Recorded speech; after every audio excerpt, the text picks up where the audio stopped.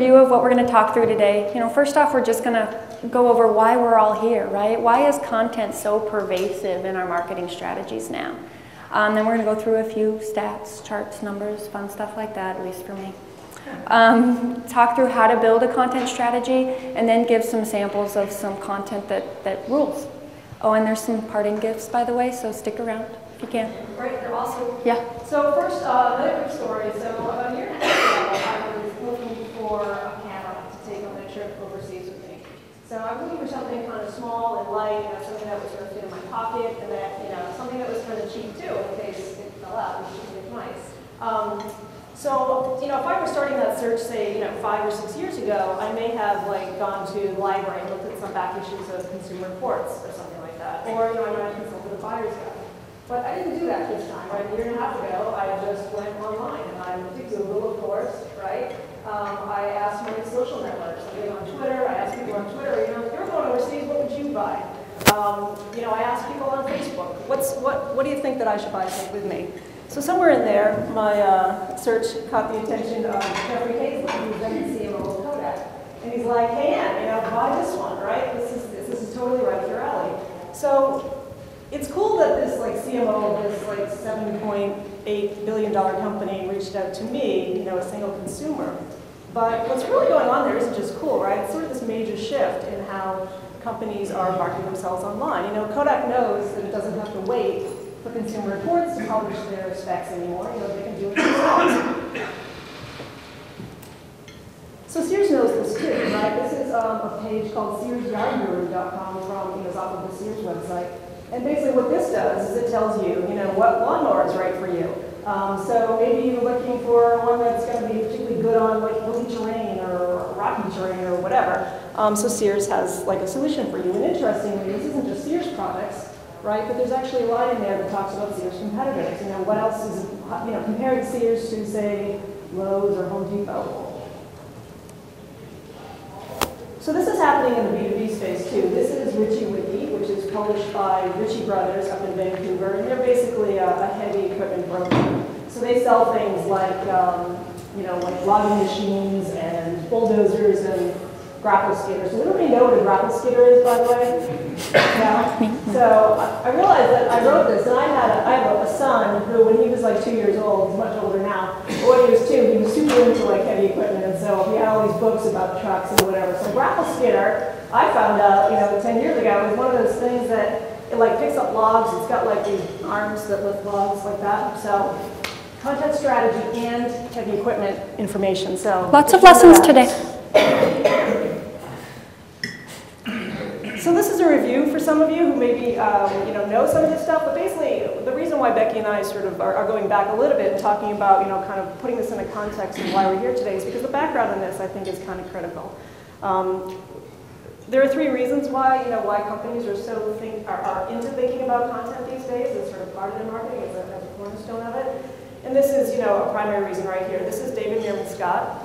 He's the author of a book called The New Rules of Marketing and PR, which probably a lot of you know. And he talks about how, the rules have changed, right? The web has sort of brought this new element into it. It's not enough to sort of advertise or to do any sort of direct messaging. You should be talking to your customers directly. Sorry.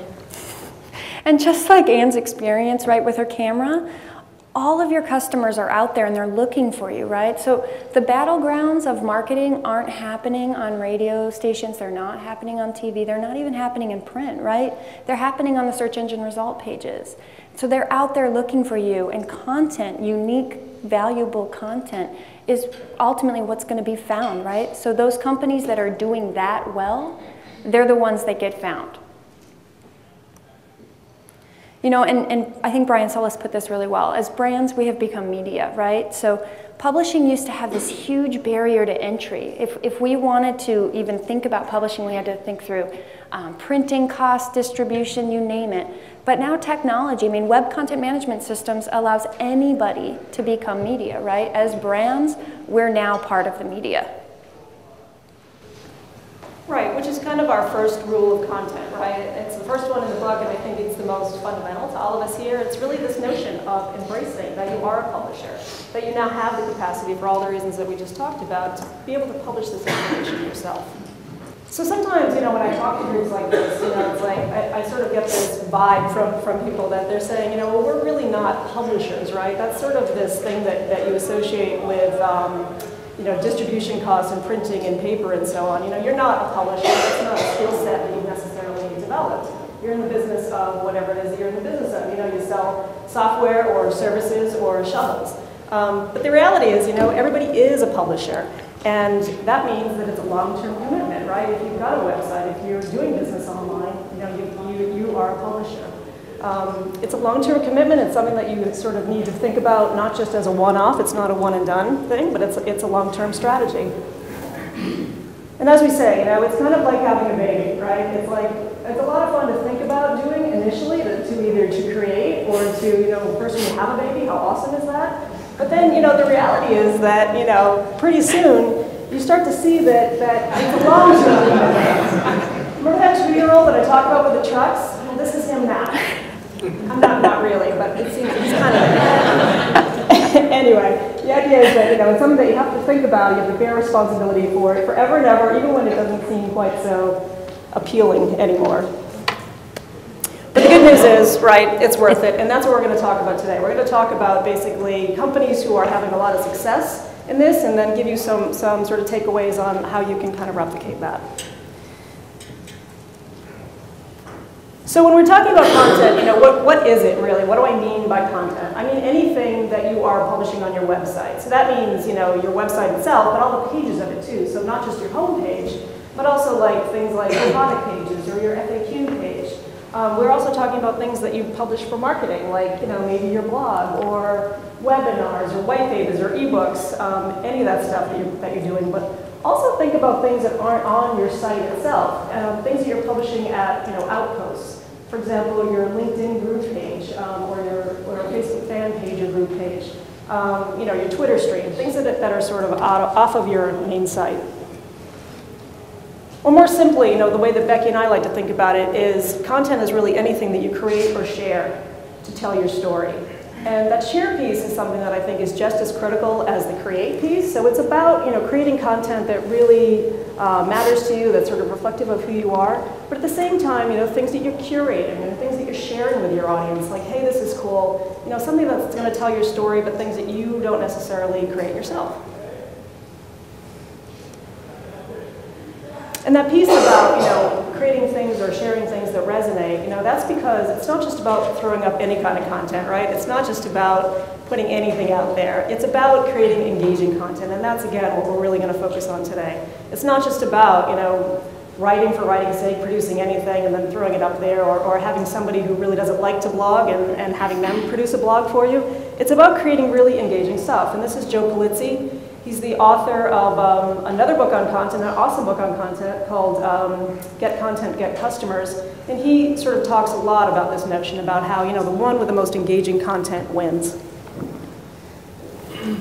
Because ultimately, maybe I sound a little touchy-feely when I say this, but I really believe it.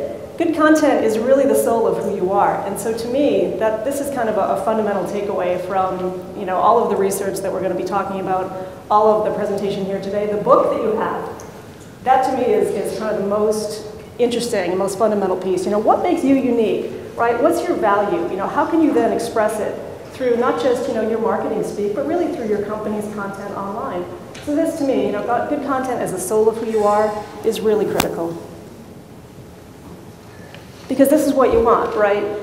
I was at a seminar last week in South Dakota, of all places, and I heard somebody say that, the point of good content and sharing it through social media isn't about creating your network necessarily or reaching your network. It's about reaching your network's network. And to me, I was like, yes, that's totally it. That's the value of social media, right? It's about reaching your network's network. And the thing is that this really does work. There's tons of stats out here. This is a study that was done by HubSpot recently, and it shows that 55% more website visitors for companies that blog.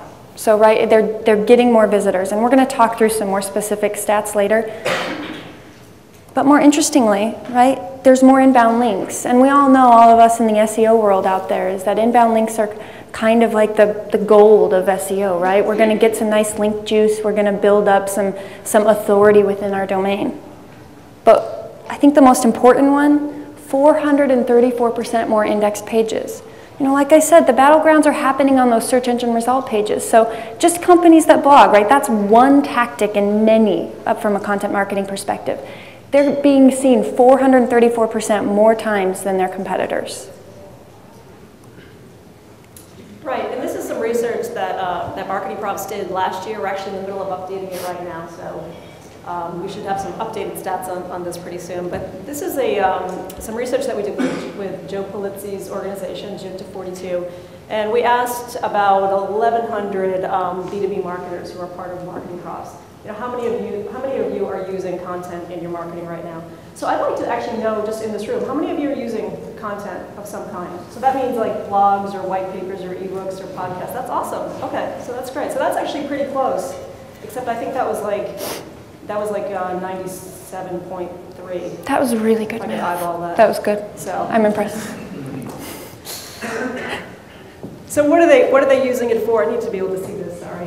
So what are they using it for? Their organizational goals are brand awareness and loyalty at the top there. Next, customer retention, then lead generation, then website traffic, and thought leadership, building website traffic, building thought leadership, sales, and then lead nurturing. I don't know if you guys can see this, but I know Bridgeline is going to make the slides available, so you'll be able to sort of look at these a little more closely if you are interested in doing that. So what are they using? The red line at the top there is social media, not including blogs, and then article posting. From there goes down to in-person events like this one. E-newsletters, case studies, blogs, white papers, webinars, print magazines, videos, all the way down. I know there's a lot to take in here, but again, you can dig into this a little bit later. What I love about this slide is that there is so many different options. And right. We're not standing up here saying that you should do them all, but there are a lot of different options to get your message out and get your story out. And it's just about finding what makes the most sense for you and your audience, right?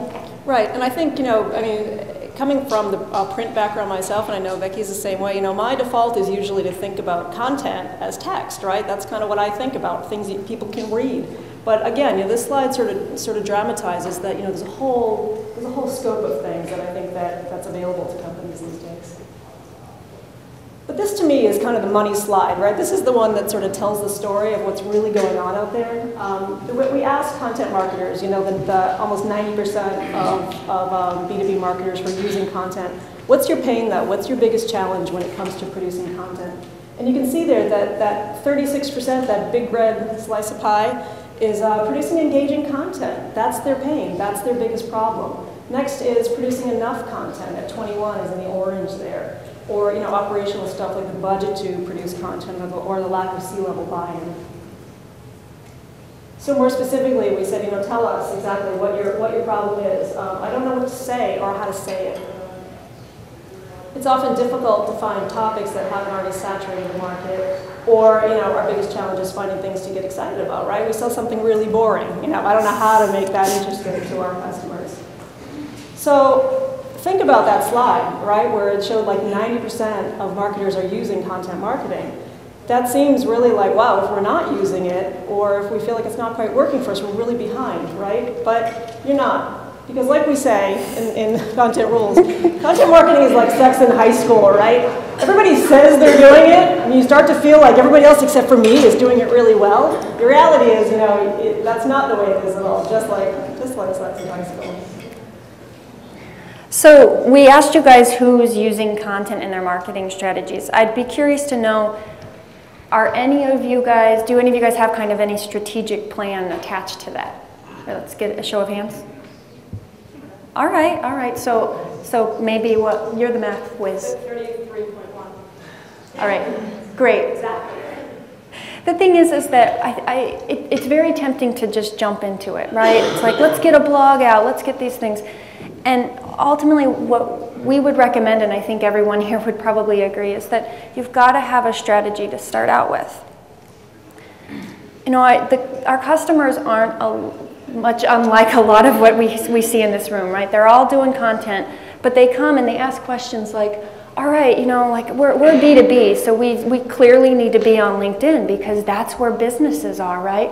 Or Twitter makes a lot of sense. I mean, everybody's on Twitter. We've got to be on Twitter. But then I also hear, like, Twitter's stupid. Like, why would I ever use Twitter? It doesn't make a bit of sense for my business at all. Literally, these are like quotes that we get on a daily basis, right? And what we would say is this is all really pretty stupid if you don't have some kind of strategy. Because it starts to feel like this, right? That's like what our daily lives are in marketing. It's like, what's the latest thing we have to worry about? Pile it on the back, and we're not moving forward. Anne really hates this slide. It's So what's the first step in building out a content strategy? Well, you've got to identify your goals. And oftentimes when we say, what's your goals? People, I love this slide too. People will say things like, I want to build up my Twitter followers, or I need to increase my organic traffic.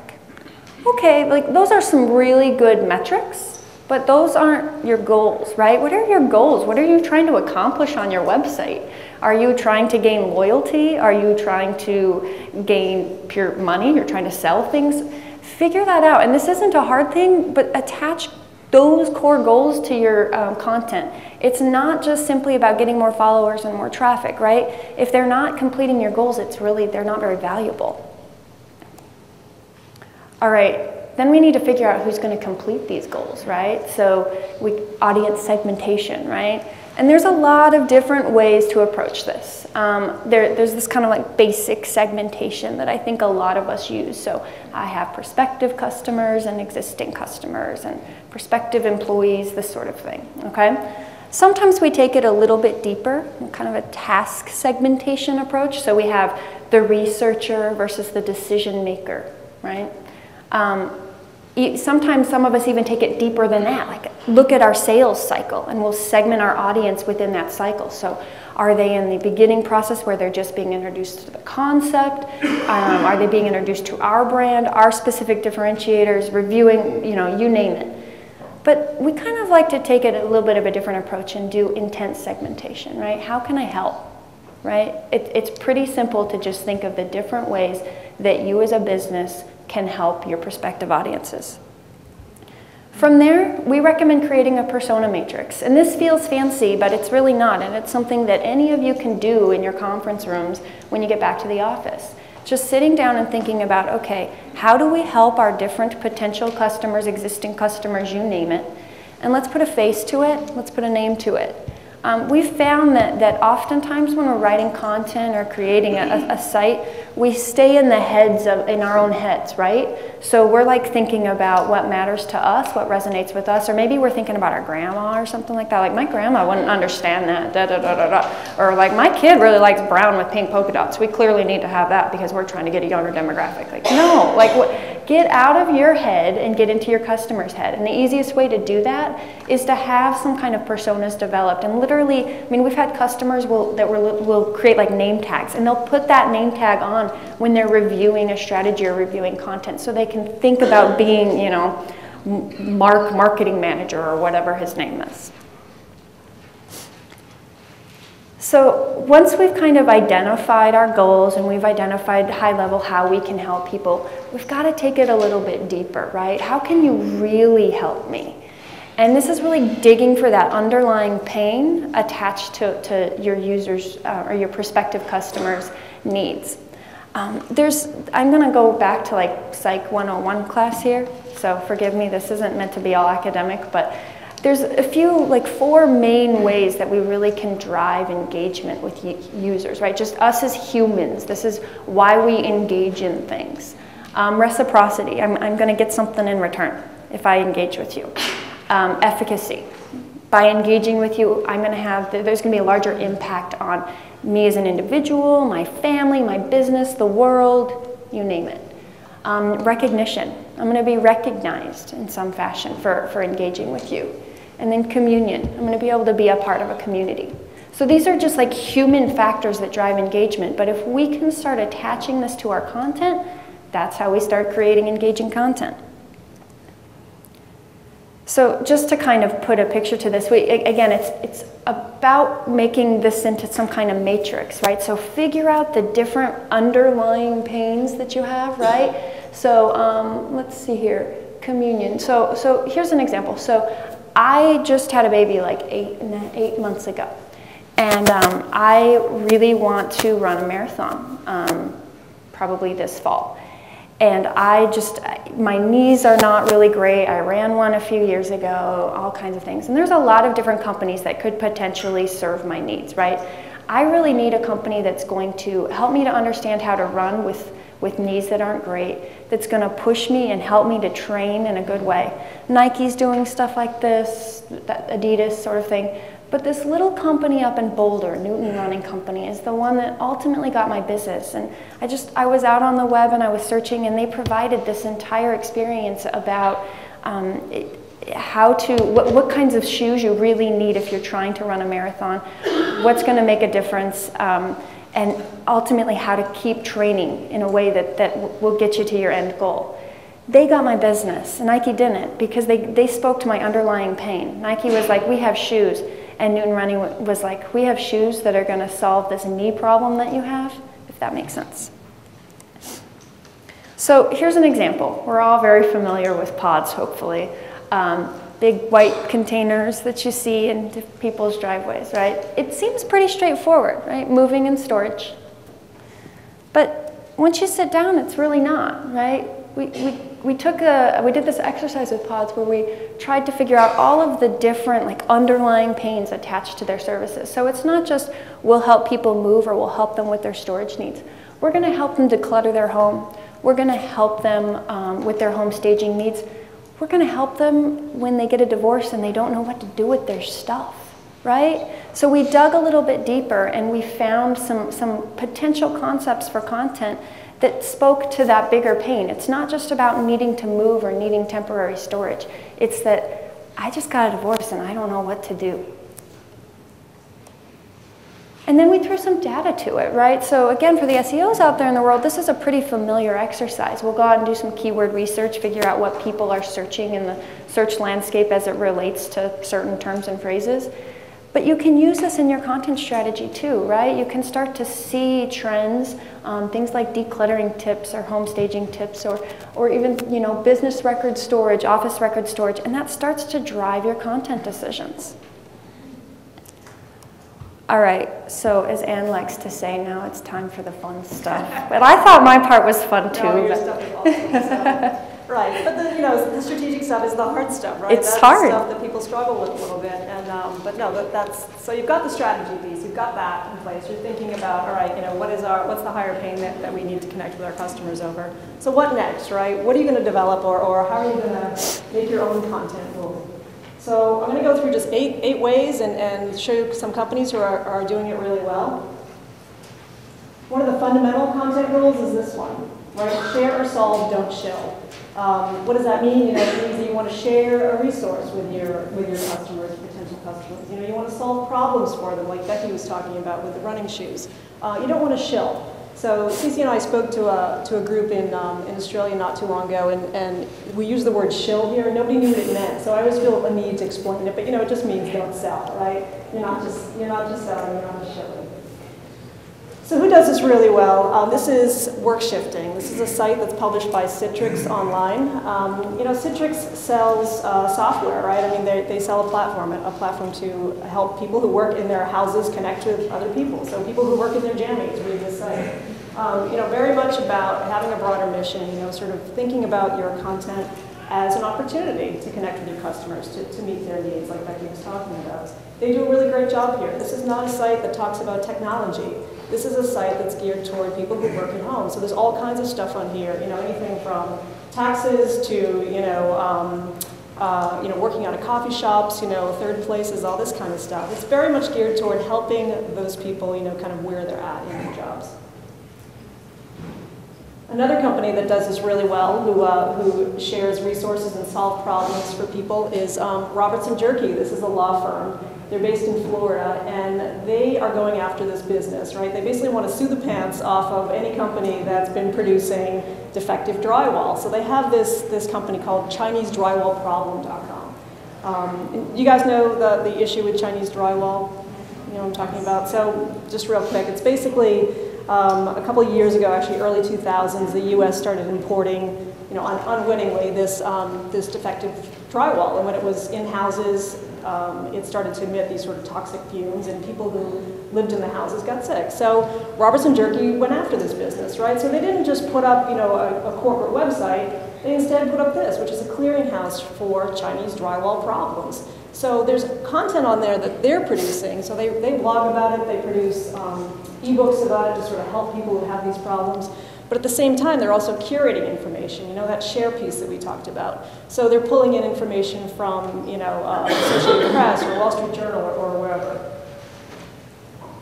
And they're putting their content before their contact, right? So their first goal here is to help people, to become a resource. Secondly, they're letting you know, oh, and by the way, this is Robertson Jerky, and here's how to get in touch if you want to, or if you need to, if you have this problem. Now compare that with this, right? This is their homepage of their corporate site. Perfectly fine website, but this doesn't scream, I'm here to help you, right? This screams, this is a corporate law site. I mean, okay. Second rule of content marketing, show, just don't tell. What does that mean? It means basically, show how your products and services live in the world, right? Don't just tell people, that you are who you are. Really show them, give them a real sense of the tangibleness of your product or service. This is an example of a company that does that. This is Wisconsin Milk Marketing Board. Their whole sort of premise is that they're a nonprofit set up to help Wisconsin dairy farmers kind of market their cheese. So this is a perfectly fine website. I mean, it's actually kind of nice, right? But it's sort of talking about, Wisconsin cheese. It's our pride and passion, and we love cheese and all this stuff. But compare that with this, right? This is also published by the Wisconsin Milk something board. It's called the Grilled Cheese Academy. And I love this because it really shows in a very sort of tangible, awesome way. It's like, do you market cheese or do you make awesome grilled cheese sandwiches, right? So it's that little shift, I think, that makes all the difference. And by the way, this is just a site, and I encourage you to just go there and look at it later, but there's so much about this that sort of incorporates so much about what makes for rich, good content. It has sharing icons, it's got awesome photography, there's some audio components to it, there's some, sharing how-to recipe kind of stuff going on there. It's just really awesome stuff. GE's doing this really well. They have a product called Nucleus, which essentially helps people to monitor their home energy usage. So they have the typical product page with all of the specs and descriptions and benefits and you name it. But they also have this page that really speaks to the end user, right? So they're running a pilot program in Martha's Vineyard. And rather than just saying, look at how great we are, and da-da-da-da-da, they have people who are using the product, sharing videos about what kind of difference it's made to them, both from a saving money perspective and just how they feel that the impact that they're having on the environment. So again, their users are telling the story, not them, and it's much more powerful because of that. Right, and sometimes, I work with a lot of B2B companies, and I hear from them, well, we don't have anything that's as interesting as, as home energy, or we don't have anything that's kind of as sexy as, a grilled cheese sandwich. We can't take a picture of that, right? Because we're a B2B company. We sell something kind of intangible. So this is an example of a company that's figured out a way to sort of let their customers tell their story. This is Curata, also known as High Fire. They're a company up in Boston, where I'm from, and they do a nice job about letting their customers tell their story. So this is the executive director of the Western Massachusetts Economic Development Corporation, and she's talking about what High Fire does for them. Now, what Hot Fire is essentially a service that will curate news and other headlines for you so that you can kind of become a resource to your own people, right, to your own customers. And so what they do for the Western Mass EDC, this woman says in this video here, is that it allows the Western Mass EDC to be a resource to small businesses to sort of help them in their lives. So again, it's letting your customers tell their story. It's about sort of saying, okay, what can we do for you? The other reason why I really like this as an example is because all they did, all Curata Hi-Fire did was take this sort of simple flip video camera, sit down with this woman in her office and, you know, had her talk, you know, basically from her heart about, you know, sort of what her role was with small businesses in Western Mass. And what I really like about that is it's very simple, right? Not huge production values, not really expensive to produce, but just very simple, but very powerful at the same time because it's in her words. So speaking of words, you know, I've been an editor in this space, in the marketing space specifically, for a long time now. And one of the content rules at MarketingProfs that also translates into, I think, just in general for marketers is this one, just to speak human, right? What does that mean? This is one that our publisher didn't want to put in the book because she said, you know, doesn't everyone speak human? You know, isn't your whole audience human? And it's like, yeah. But you know what? Like I said, I've been in this space a long time and I hear words all the time that are not really human words, you know. Words like impactful or learnings or synergistic or paradigm shift or proactive or drill down or incentivizing or any word that ends in like an izing. So we call them Frankenspeak in the book, and I just encourage you to please don't use them because those aren't words that your customers want to hear necessarily. They're not human words. They don't mean much. I think there's a far more effective way to communicate that. And this is Citrix again. And one of the reasons why I like this site again is not just because of that whole share or solve thing, but also because they speak human really, really well.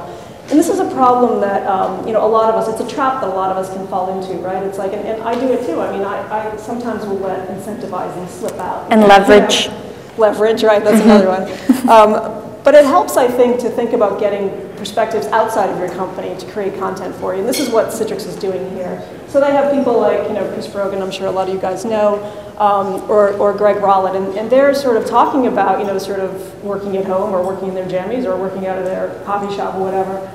And they're not using words like incentivizing and drilling down because that's not their language, right? So even if you are tempted to use those words in the way you communicate, think about, you know, pulling in some of your customers or thinking about people who use your product. Have them create some content for you.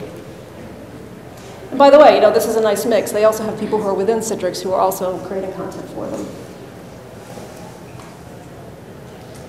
So our next content rule is to build momentum. You know, unless you are like a writer or a journalist, you know, you're not just creating content for content's sake, right? The content that we are creating as business owners and marketers is really about driving behavior, right? You want to build a path to conversion. You want to create some momentum with what you're doing.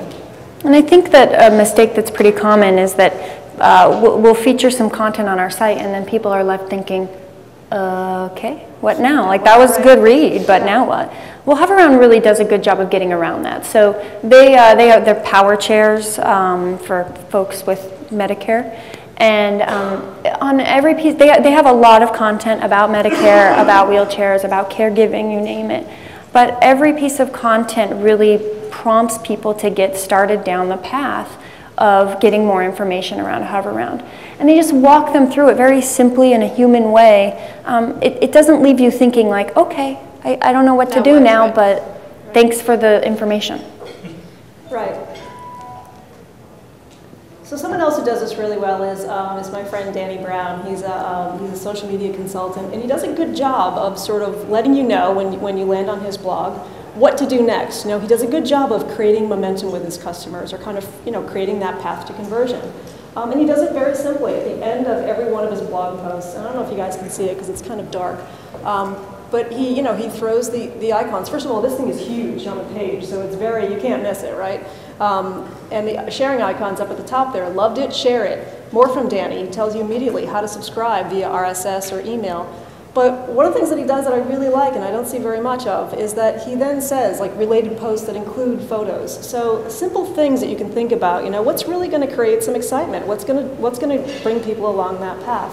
And this seems like such a no-brainer, but like, I mean, honestly, you would be surprised at how few businesses we find doing this. It was really hard to find this example. Yeah. That's how hard it is. And the thing is, I think why it's hard is because of the technology, right? So it's tough to like create an article and then you have to create all of the supporting content around it. Right. So try to find tools that allow you to have like tags, or we call them index terms, you name it, that help you to surface related content. So suddenly you're reading a blog post like about Facebook and you can see white papers on using Facebook in your marketing efforts, and you can download an ebook and you can sign up for a webinar, you name it, right? Let the technology do that work for you. But don't forget about it. Don't just not, make sure you're addressing that in some fashion. Right, exactly. Okay, so the next content rule is to do something unexpected. What do we mean by this? We mean, think about sort of something that's a little bit off-center, something that's going to surprise your audience a little bit. By surprise, we don't mean inappropriate. We mean for it to be very much in line with your brand and who you are, but at the same time, just to have a little fun, just to sort of lighten up a little bit in the way that you're marketing your company. This is an example of a company that does this really well. This is Agilent. It's a pretty, conservative product, I guess you would call it, but they do this thing that's just hilarious. It's called puppetchemistry.com, and they're targeting medical researchers with this, okay? So just bear that in mind. We're going to play this. Hopefully it will play. Hopefully.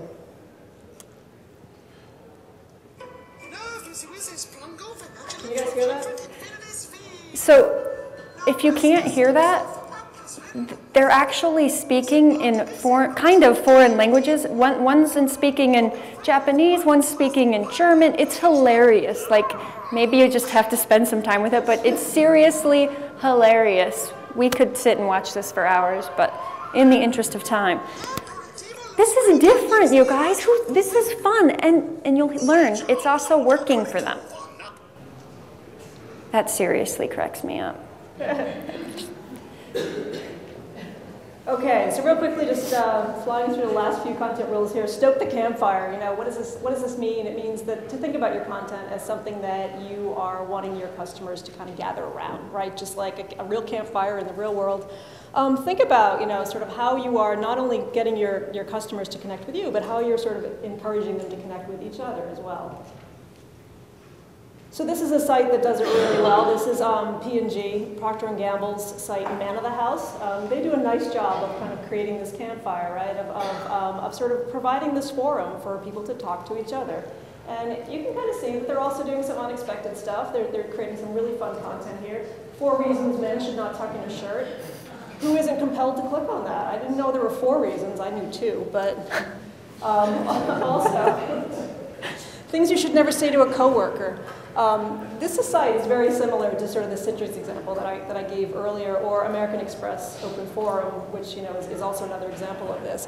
But they do a nice job of not talking about P&G products, right? The whole thing is branded with P&G, but it's very much about the end user. It's about getting that campfire roaring. So creating wings and roots, again, you often hear this as applied to parenting, right? You want to give your children wings to help them soar and kind of roots to keep them grounded. I think it applies really well to content too. Give your content wings to sort of soar across the social web, but at the same time keep it very much grounded in who you are as a company. The Denver Botanic Gardens does this well. So they have a great site with a fair amount of content, a blog that's heavily engaged with both internally and externally. And they've built out a really interesting Facebook and Twitter strategy that's not just about like, hey, here's our most recent post. It's about engaging people and getting a conversation going.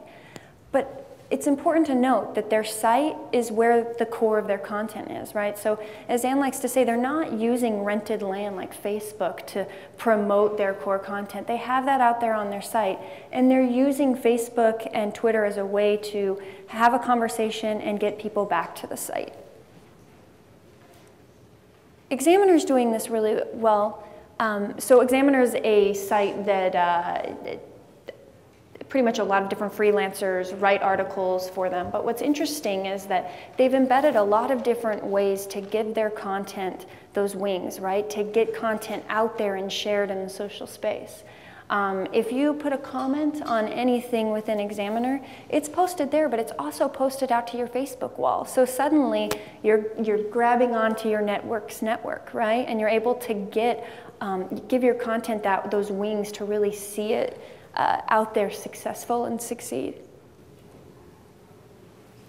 Okay, so reimagine, don't recycle. Do you get that the robot has now reimagined himself into like a Rubik's Cube? He was like a regular robot with arms and legs, and now he's a Rubik's Cube. Get it? Because he's kind of. I think it's clever. You know that thing like how it's not funny if you have to explain it? Anyway, sorry. I think this is hilarious and no one ever gets it. I think it's time to retire this slide, but anyway, what does that mean? It means what's that? Just reimagine it. I know, just reimagine it, right. So don't think about your content as kind of a one-off, but think about it as kind of a piece of a larger whole, right? So what can you create that you can then sort of reimagine? Not repurpose or reuse, but really, sort of recast in different ways. Who's doing this really well? This is OpenView Labs, also where I am in Boston. This is a VC company, and they do a nice job of kind of creating 5 things out of one thing. They may create like a white paper or an ebook, and then they'll interview the author of the ebook and release that as an audio. They'll then get them on camera and release a video. Then they'll chunk up that video into sort of 5 different, soundbite kind of things. So they do a nice job of sort of thinking, all right, we have this big content asset. How do we reimagine it? This is Canaxis. They're a supply chain management company. These guys have like a black belt in content marketing, really, and they create 10 things out of one thing. Do a really amazing job of kind of coming up with something that's based usually on search keywords on a monthly basis, a bigger content asset, and then they kind of reimagine it, right, in 10 different ways. So we've been throwing a lot of things out here like, Canaxis and work shifting and Examiner and all this stuff, and it's like, yeah, that stuff is cool, right? But does it really work? Is it really driving business, or is it just, is it just content for content's sake? And these are just a few stats from some of the examples we showed. Denver Botanic Gardens, so when they launched their new site with a blog, they have since seen triple-digit growth in organic traffic, so huge amount of traffic, but more importantly, a 40% increase in membership, and that was during a time when their marketing budget was cut significantly. So there was not any literally they're not doing any radio anymore. They can't do any billboards. They're relying on online to gain members, and it grew by 40%. Hoveround are seeing great results. They just launched their new site a couple months ago, and just 1 month after launch, 15% growth in organic traffic, and a 28% growth in site-wide conversion. So again, people aren't just left coming to content and then like, what should I do now? Hoverounds are driving them to this lead form, and they're seeing a huge uptick as a result. Pods, so they've seen a really good increase in organic traffic, but more importantly, 32% more web orders. So prior to about 18 months ago, their web to offline mix there was like 17% of their orders came from web, and the rest came through like a call center. That's now nearing 30%, and they look to their content and their SEO strategy as the main factor in that. Right, so we're going to go through this pretty quickly just in the interest of time, because we're kind of butting up against we do that too much. Some constraints here. But anyway, OpenView Labs, they had more than 30,000 visits in 6 months and 3,000 new e-newsletter subscribers, which is kind of their main goal, is to drive, to get more involved with people through their e-newsletter. Canaxis, this stuff is available to you guys afterwards too, just so you can sort of dig into this a little bit more. Ton of stats here. They had a 2.7 times increase in web traffic. They had a 3.2 increase in conversions. Double-digit increase in paid subs to their rapid response, which is their software as a service product, and so on. And this is work shifting. Now, what's really amazing about this is this is a Citrix example that I talked about earlier. What's amazing about this, and I don't know if you can see it, but right under word shifting, it says like about 2 million results, right? So they sort of invented their own category here. They sort of created this whole content category, and it's now become sort of part of the business vernacular. It's become, part of the language of business. Citrix owns this, which is really pretty amazing. Okay, so real quick again, Puppet Chemistry, more than 8,000 unique views, which is 4 times greater than any other campaign that they did. And then Chinese drywall problem. This is Robertson Durkee that I talked about earlier. They rank consistently in the top 10 for organic search results. They have every month, they have about between 3,000 and 4,000 unique visitors. They've gotten 150 new cases. 50% of their leads come through that blog or site that they put up. And sort of a nice side bonus to this, they've also gotten a ton of earned media. So what do I mean by that? It means that they've been quoted in like Time and the Wall Street Journal. And the Associated Press. That's sort of a nice side to any content strategy. Now, I know we're coming up at the end, so I'm going to go through these very, very quickly. Again, this is all going to be available to you. But, ultimately, if we don't have a plan to support all of this great content strategy and that sort of thing, it's never going to work. So here are our suggestions for creating a plan. First up, you have to be realistic, right? I think a lot of times when we start thinking through content marketing, we're like, okay, we're going to blog every day, and then we're going to tweet twice an hour, and blah blah blah. No, like if you can create, you know, one white paper a quarter, and that's all you can do, then do that and do it well. Try to work in accountability into your plan, right? Identify who's going to do what. Identify specific due dates. Play into passion. You know, I think that oftentimes we try to just get people out there blogging or whoever it might be, but at the end of the day, you know, I just said at the end of the day, but if people think blogging sucks, they're going to write sucky blogs. So figure out what people can do in your organization and what they want to do, and play into that. Try to identify the approval process up front. We know that this is oftentimes a big burden, legal review, you name it. Just figure that out up front and work it into your plan. And use technology in a smart way, right? Make sure that you have a system that's driving your business goals instead of like hampering them. So building out a editorial calendar. These are like some quick, I think it's 11 slides. I'm going to go through it super quick. The way we think of this is kind of a spreadsheet, and these are the columns, and then we literally just build out rows of content ideas. Start with your goal. We already went through this. If you don't have a goal attached to your content, it's probably not going to work. Then identify your audience, who you're trying to speak to. Figure out what's the message, right? What's the story that we're trying to tell, and what's the best format? And sometimes that's going to be determined by your capabilities, and sometimes it can be determined by your audience and what they're looking for. Figure out, is this content timely or evergreen? I think we're tempted to jump in and want to do evergreen content because it lasts forever. So that's a journalism term, but it mainly means that content that doesn't ever die, right? It's going to live forever. But timely content is important too, so just think through a good mix there. Like, can we have some content around events, news events, you name it. Identify who's going to create this content and who's going to implement this content. And hopefully, if you have a really easy content management system, those can be one and the same. But that's not always the case, right? So you write your content, and then you need somebody else to put it up on, you need to contact IT to get it up on the site. Just figure that out and have that identified in the process. When will the content be published? Pretty straightforward. You know, have a schedule in place. Who needs to approve the content? So we went through this. You know, identify that approval process. And if you can avoid making it something that you're sending emails or slapping paper on the desk, do that. Many content management systems have built-in workflow. So research that and look and see if that's something that you can start to use to just automate that. Where will the content be published? So is this going to be on your site, on your YouTube channel, out on Twitter, your blog? Identify that up front, and then also figure out how you're going to promote it, right? So oftentimes we think, oh, we have all of our share tools on our piece of content, on our article, it should work, we're good to go. You can't rely on your network to promote your content. That's a good added bonus. You've got to be out there marketing it as well. So is this a matter of just putting it out on Twitter and Facebook, or are you going to do something with your newsletter? Put it in your plan from the very get-go.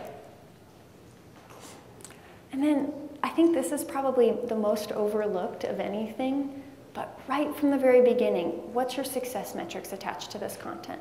And this is where things like increased organic traffic attached to this specific term might come in, or increased Twitter followers, things like that, right? So these are those metrics versus the goals. And make sure that you have a system and a person identified to measure that, right? So it doesn't matter if you say, this is how I'm going to measure success, if nobody in the end is ultimately seeing if it is successful and helping to make decisions based off of that. And then lastly, does this content need to be archived? Do we need to think about what's going to happen to this content over the course of its life, right? Because oftentimes, let's say you're writing about an event, well, what happens after the event? Should that page change? Should that article change? You know, I guess I would say it's not really that overwhelming, and this is kind of like the journalist in me. Just go back to like the 5 W's. You know, why are you doing this? What's the story? Who's the audience? Who's the approver? Who's the writer? When is it going to be published? When does it need to be archived? And where is it going to be published and promoted, right? So it's just those 5 W's in a pretty simple spreadsheet. I don't want to simplify it. I don't want to make it not sound like it's not good, hard work. But it's something that, again, every single one of you guys can do. So we have 2 final things. Right, so real quick, 2 final things. We threw a lot of stuff at you today. You don't have to do everything. You don't have to be all things to all people. You don't have to create, ebooks and webinars and blogs and podcasts and all of it. But you've got to play to your strengths, right? So we like to say, you've got to do at least one thing really, really well. And start there. We get that question a lot. Well, where do we begin? What do you want to do? Tap into your passion. What can you sustain for all the reasons that Becki just talked about in the editorial calendar? This is Gary Vaynerchuk. He's a great example of somebody who does one thing really, really well, and is sort of from that, sort of leveraged it to become this, to dominate the world, really. But he started out as a video blogger, and he's great on video. He does it amazingly well, and from that, his content strategy has evolved. And finally, this is kind of the unofficial 12th rule. It's to have fun. This is me and my co-author, Cece Chapman, on a photo shoot. If you're not having fun when you're doing the content, you're not doing it right. There's something wrong there. So just, have fun. Again, do something unexpected. Relax. Have fun with it. It's an awesome way to sort of communicate with your customers, to talk to them directly. With an eye geared toward also, building momentum, right? So this is a quote from Arianna Huffington, who spoke at a MarketingProfs event in Arizona about 1.5 years ago, and she talks about this notion about how content is something that's really a driving force, right? She says if you're consuming old media, you're consuming it on your couch. If you're consuming new media, you're consuming it on your horse, right? And what does she mean by that? It means it's all about, moving forward. So think about that from the reader's point of view. It's about driving momentum, it's about moving forward, it's about sort of leading your customers to where you want them to be.